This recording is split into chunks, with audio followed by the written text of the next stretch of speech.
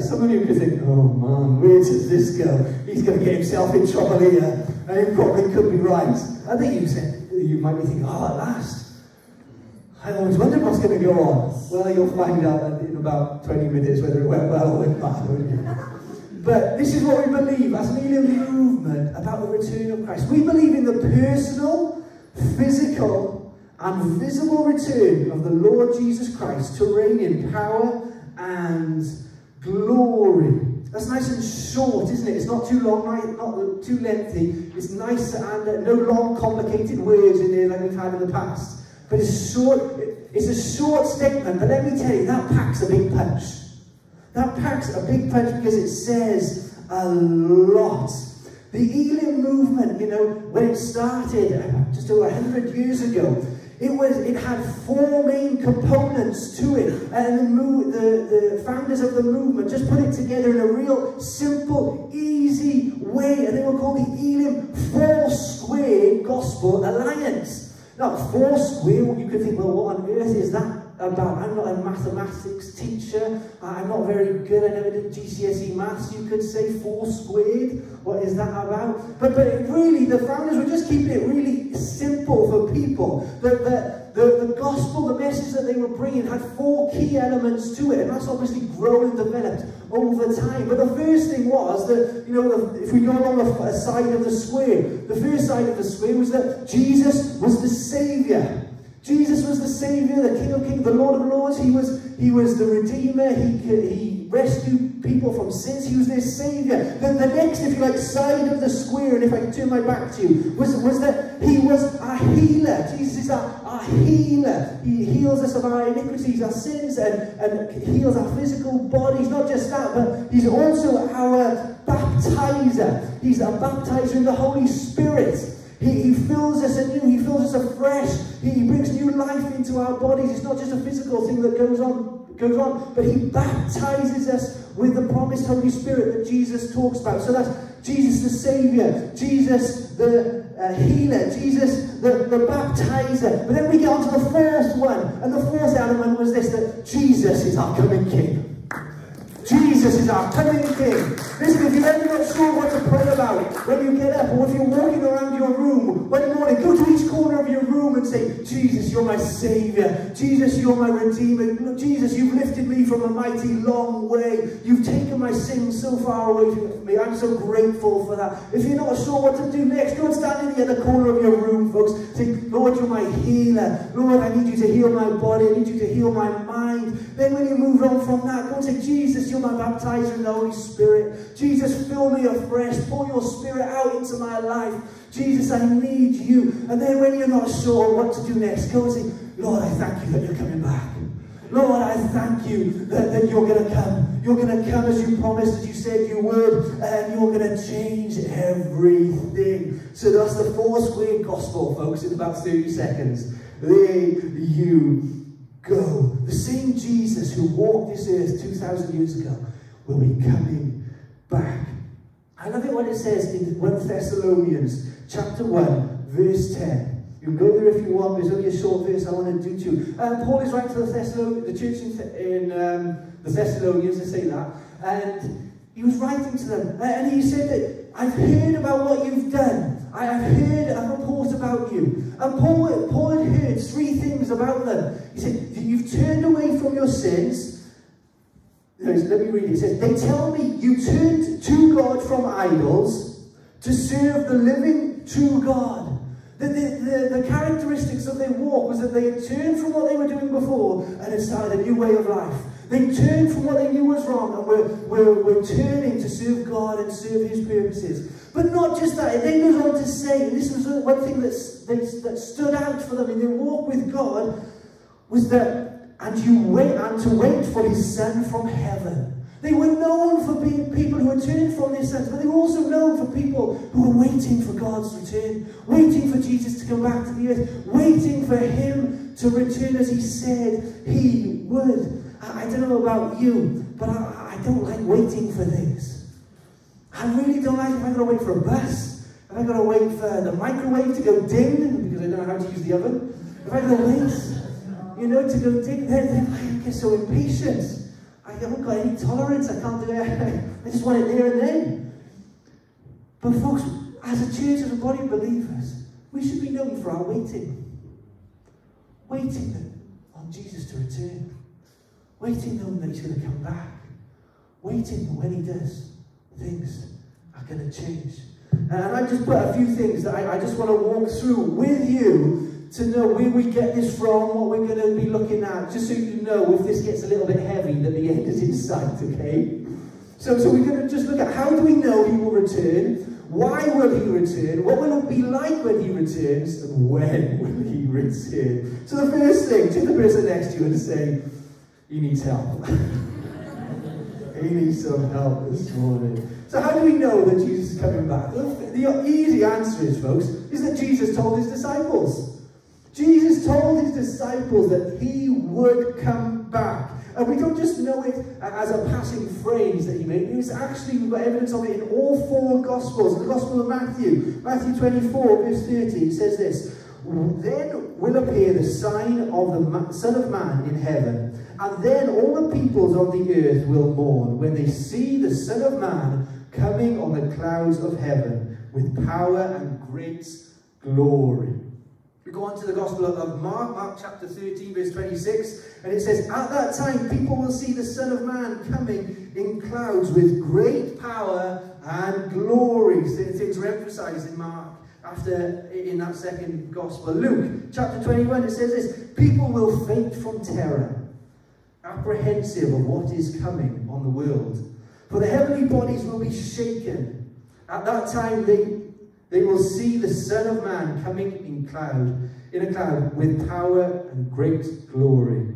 When these things begin to take place, stand up and lift your heads, because your redemption is drawing near. And finally, John's Gospel, chapter 14, a little bit of a different take on it, but Jesus says these words to his disciples: do not let your hearts be troubled. Isn't that, those are great words, folks. I know whatever season of life you're going through, don't let your heart be troubled. Don't let your heart be troubled. You had a hard week this week, don't let your heart be troubled.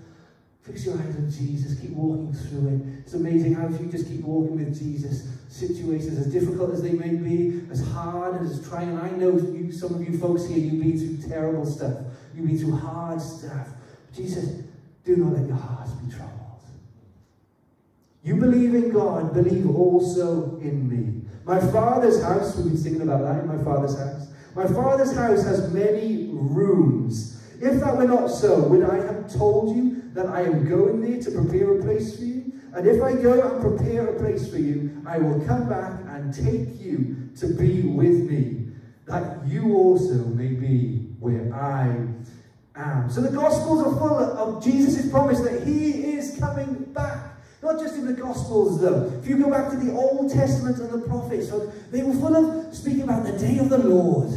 The day of the Lord, when that would come. And that was giving reference not to Jesus coming as a baby, but coming when he comes back in triumph. When he comes back as King of Kings and Lord of Lords. They looked forward to the day of the Lord. And some examples, they thought it would be a terrible day, but some thought it would be a brilliant day as well. Jesus talked about his return using parables as well. Not just that, but in the letters of Peter, James, John, they all refer to the coming of the Lord. So that's how do we know he will return? Because he said so. Next, why will he come back? What's the purpose of Jesus coming back? Well, I want to say this morning, the purpose of Jesus coming back is so that he will finish what he started 2,000 years ago. 2,000 years ago, Jesus came back, came to the earth as a baby. He came to save individuals. Jesus' work when he was here for 33 years, it was all about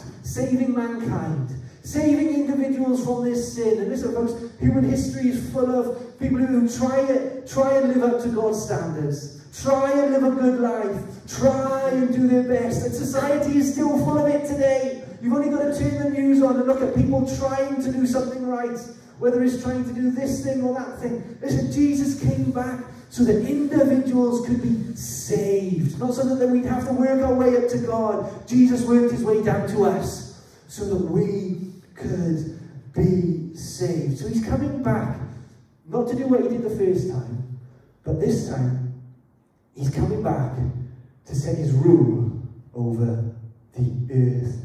God's purpose is to rule all of the earth, not just have his way in individuals' lives as they give their life to him, but to rule over all of creation, to rule over the planet, to rule over everything that goes on in our earth. In Romans chapter 8, verses 18 to 22, it says this: for the creation was subjected to frustration, not by its own choice, but by the will of the one who subjected it, in hope that the creation itself will be liberated from its bondage to decay and brought into freedom and glory of the children of God. We know that the whole creation has been groaning, as in the pains of childbirth, right up to the present time. There's a lot in the media at the moment, and has been for a number of years, about what's going on in our environment, our climate. And people say, listen, if we don't do something, the end's going to come. If we don't do something, irreparable damage. And it's as if they're giving death cries. There's something is dying. I want to turn that around this morning, because it's actually not death pangs that they're giving to, the giving way that the earth is giving to, but they're birth pangs. The earth is giving way to something new that will come. a new heaven and a new earth that will come when Jesus returns. Earthquakes, famine, climate change, everything else. They're not things that, it's not as if things are coming to an end, but a new world will be born when Jesus comes to the earth. Ephesians 1, verse 10 says this: I'm going to bring unity to all things in heaven and on earth under Christ. We looked last week about unity. And folks, God didn't create the world for it to be in a mess. Do you know that? God didn't create individuals for them just to be living in addiction. God didn't create individuals just to make a ruin of their life and get into desperate situations and do crazy things. But he came that they would have life, and life in all its fullness. That was the purpose of creating mankind. And it's the same with the earth, folks. God didn't create it for it just to go and be made a mess of. He's coming back one day, and when he does, it will be a new rule and a new reign over the earth where Jesus is in charge. Where Jesus is in charge. So that's why he will come back. And we keep going. Next question. What will it be like when Jesus comes back? Well, I want to say first thing, it's going to be a visible return. It says in Acts chapter 1 verse 10, they were looking intently, this is of the disciples as Jesus left the earth, ascended to heaven, that they were looking intently up into the sky as he was going, when suddenly two men dressed in white stood beside them. Men of Galilee, they said, why do you stand here looking into the sky? This same Jesus who had been taken from you into heaven will come back in the same way you have seen him go to heaven. So the same way that Jesus went up to heaven in that resurrected body that he had, he's going to come back in the same way. It's going to be a visible, it's going to be a personal return. And Jesus is coming back in his resurrected body. Not just a body that he had on earth, but the body that he had after the resurrection. The body that he had that would eat with people, but then would be able to suddenly appear in rooms. It was a similar body to what we have, but it was altogether different. The Bible talks about it being an incorruptible body. And you know what? When Jesus comes back, he's going to have that incorruptible body. And for those of you and me who have already died, the Bible says that we'll be raised up in resurrected bodies as well, that will be incorruptible. He's going to come back, he's going to be to reign in power. Jesus will return as the King with glory and power to rule and judge. Completely different to how he came to the earth the first time, as a baby, as a meek baby into a stable. Listen, when Jesus comes back the second time, the whole earth is going to know about it. The whole world is going to be able to see it. And go back sort of 50 years ago, when they talked about Jesus coming back and trying to work out, well, how's the whole world going to see it? Listen, with modern technology, TV, everything like that, it can happen so easily now. Can you all remember where you were on certain days? Maybe looking back, can you remember where you were when J.F. Kennedy was assassinated? Can you remember where you were when England won the football World Cup? I won't say the Rugby World Cup. Can you remember where England were? Where you were when England won the football World Cup? No? I wasn't around. Hey, let me bring this more up to date. Can you remember where you were? Because I can. When 9/11 happened. Yeah. I can remember where I was. But listen, when Jesus comes back, everyone will be able to see it. Everyone will be able to see it. And it's like as if, when you go to the cinema, as you're there in the cinema beforehand, or you go to a show, and as you're getting ready for the show, there are house lights on, aren't there? There are house lights that light up everyone's seats and in the stage. But then, when the scene is about to start, when the film is about to start, the lights dim. And all you can see is what's on the front stage. That's an illustration, a picture of what it will be like when Jesus comes back. 1 Thessalonians 4 verse 16 says this, "For the Lord himself will come down from heaven with a loud command, with the voice of the archangel, and with the trumpet call of God, and the dead in Christ shall rise." Any of you here wish that you didn't have that back pain? Anyone here wish that you could get rid of that long-term injury, you know, that has been bothering you for so long? Listen, when Jesus comes back to the earth and our bodies are resurrected, there'll be no more pain. When our bodies are resurrected from the ground, there'll be no more hurt. There'll be no more aching. There'll be no more soreness. There'll be no more disease in your bodies, because you'll have a body like his. It might bear some scars. I was listening to one person, he said, well, he was an elderly gentleman, and he said, well, Jesus, when he came back, he was 33. When he left this earth, he was 33. So when he comes back, he's going to be 33 when he comes back. Well, he was hoping that as a 60-year-old, he's going to come back resurrected as a 33-year-old. Husband, wives, look at your husband and say, man, you're going to be good on the resurrection day. I'm 33 now, folks, so this is as good as it gets, I'm afraid.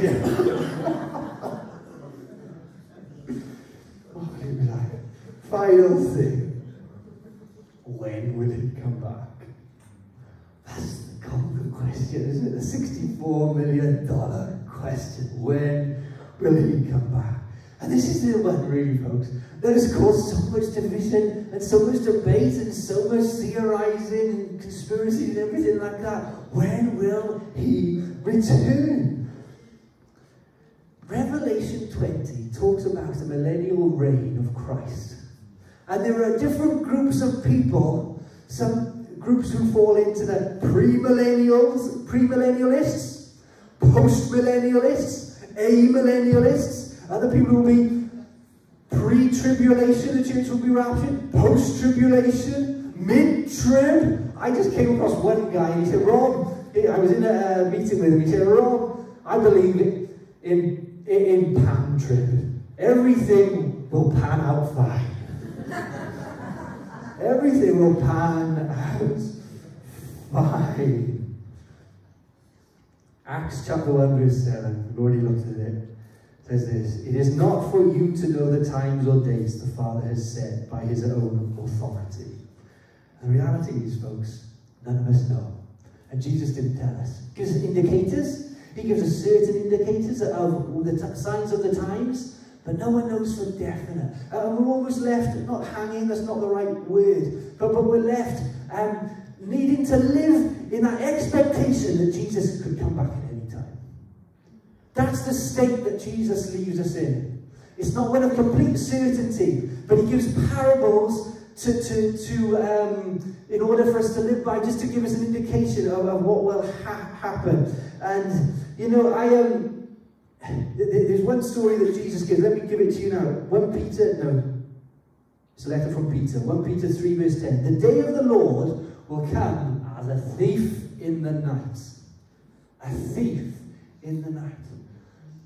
We can do something to protect against thieves in the night. What do you do before you go to bed? You make sure the door's locked. You make sure the lights are out. You might make sure the curtains or the blinds are drawn. You might make, if you've got an alarm system and you fancy like that, you might have an alarm system. You put on to protect against the thief. And although we don't know when Jesus comes back, God wants us to be prepared. God wants us to be prepared and ready. And that's part of our lives, folks. Being ready for his return. Not being asleep at the wheel. Not being people who are just casual with their faith, but people who are prepared and ready today for whenever that day comes. You know what? You could well ask me, why on earth, Rob, does this all matter in 2022? Why do we need to look at this every now and again? I think it's important that we do, folks, because Jesus said it. And if Jesus said something, we've got to take it to be truth. Oh, we've also got to take it with seriousness and importance, because he didn't do it for no reason.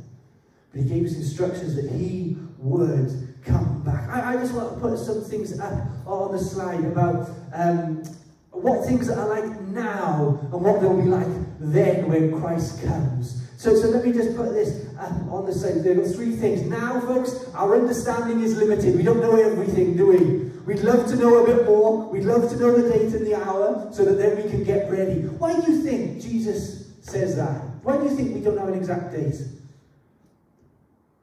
I think I know, folks, because if you're anything like me, sometimes we leave things to the last minute. Sometimes we leave things to the last minute. And if we knew that we had, another 10 years, I can live my life and do what I want. Do whatever I want to for a bit. But Jesus doesn't do that, folks. He said, be ready. Be ready. Be ready. Be ready. So we have limited understanding now. But when Jesus comes, we'll have full understanding. Full understanding of who he is, of his plans and his purposes. What else? We also know that now we're frail. We're subject to sin, we're subject to sickness. But on that day of his return, let me tell you, folks, we will be given a resurrected body. Resurrected body. There won't be any of that sickness, won't be any of that sin, there won't be any of that temptation, but we'll have a body that is resurrected, just like Jesus was, and Jesus still is, and we will be like him. What else do we know? That now we see evil prospering. Listen, folks, you just turn on the news and you think, how can they get away with that? You look at this and you think, how can that be allowed to happen? Evil prospers, evil seems to go on unchecked. In that day when Jesus returns, all wrongs will be righted.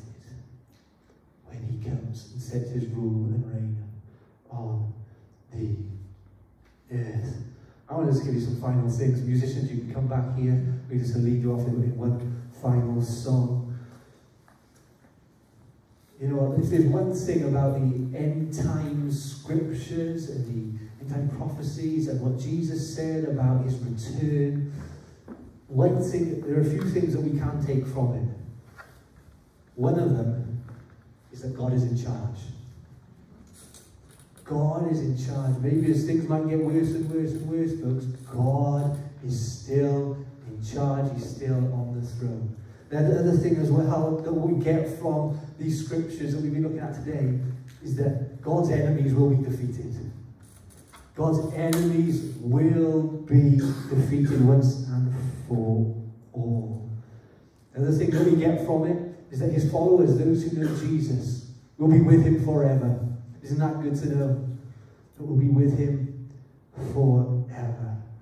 And the final thing, folks, that these verses teach us as we get to grips with them is that we can't wait to change. And we can't wait for that day to come, and then we'll be ready. Folks, we've got to get ready now.